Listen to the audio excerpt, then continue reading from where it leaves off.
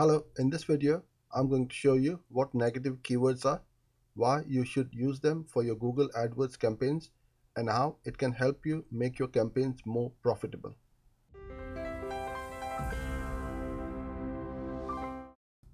Hello, I'm Uzair and thanks for joining in. In this video, I'm going to show you why you need to use negative keywords for your AdWords campaigns. But before I start, if you do have any problems and you need a bit of help with your AdWords campaigns, then just drop a line in the comments below and I will do my best to create a video for you. So let's get started. What are negative keywords? Negative keywords is the complete opposite of the actual keywords which you use in your campaigns. It stops your ads from showing up on a particular search term. So it helps you reach your most relevant customers and will refine your targeting.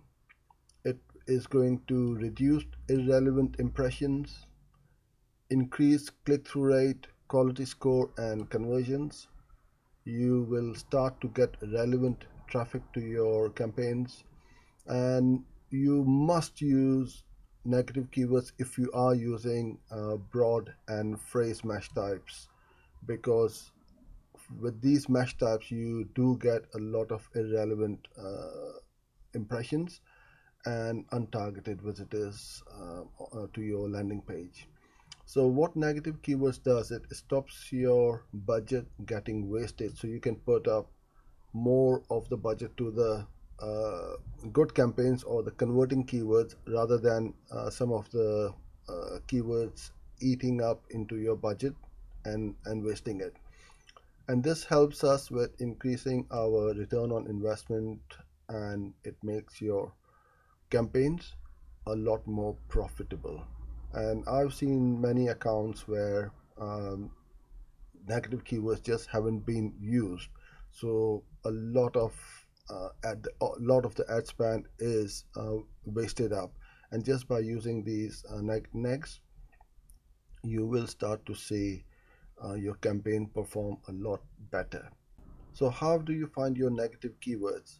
To find your negative keywords, all you need to do is to go into the search term report and see which search terms triggered your ads, and keep on adding those irrelevant keywords or phrases which triggered your ad, and it is going to stop showing your ads in the future. So you're going to stop wasting your budget, or a lot of budget, for keywords or phrases which are wasting your budget. So to pick up your negative keywords and to decide which one is a good negative keyword for you or your business, let's talk you through with an example of a PC repair shop where they only do repairs for computers, laptops, desktops, and tablets, or some other devices. But what they don't do is repair or do any repair for phones or smartphones. So for this kind of campaign, I would then put in negative keywords such as iPhone, iMac, Mac, smartphones, and phones. What you also need to do is put them up as singular as well as plural negative keywords. So these negs will then stop your ads showing up when somebody uses a search term iPhone screen repair or Mac repair or similar phrases. So the types of negative keywords which you can use are exact, phrase, or broad.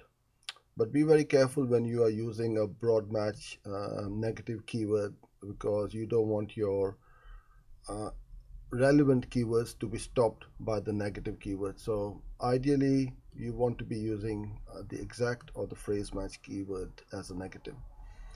And it's the same for exact is the square brackets, and for the phrase it is the quotation marks, and your keyword or key phrase is within those quotation marks.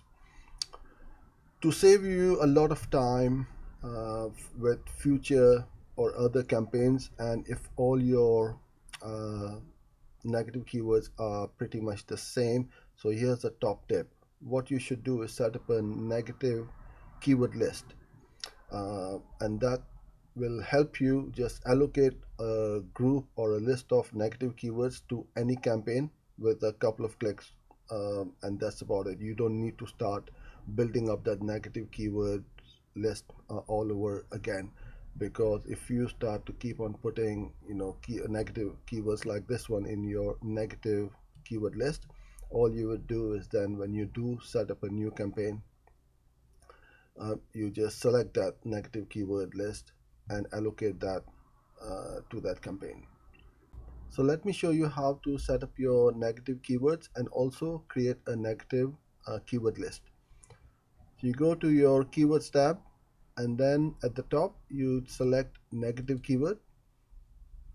You have two options: either select add negative keywords or create new list, or use negative keyword list. If you've already got an existing one, you can just select that and use it for your campaign. But as this is a test account, I don't have one, so I'm just going to use the first radio button. Then you will get asked whether you want to add these keywords or negative keywords to your campaign or your ad group level.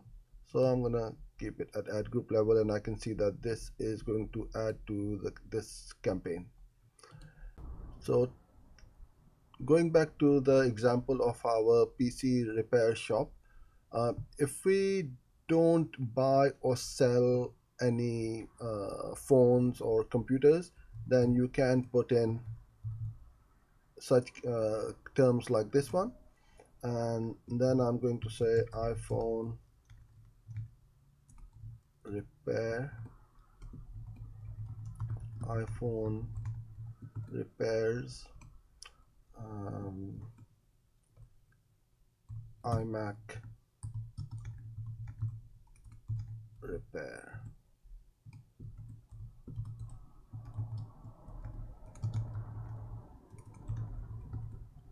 So you add one negative keyword per list. Because we are adding the negative keywords under the negative keyword list, you don't need to put in a minus over here. You just add them the way I've shown you. Then you have a choice of either saving this or saving it to a new or existing list. So if I check that, I can then create my my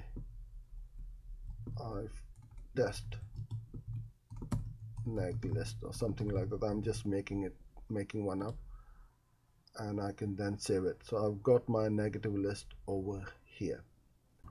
To find your negative keywords, all you need to do is to go to the search terms report, and as this is a test account and I don't have any data in here, you will start to see all the search terms which triggered your ad. So there will be some very relevant ones and some very irrelevant ones. So if you find any search term or words which are not relevant to your business, product or service, then all you do is go in here and keep adding them either to your list or as negative keywords.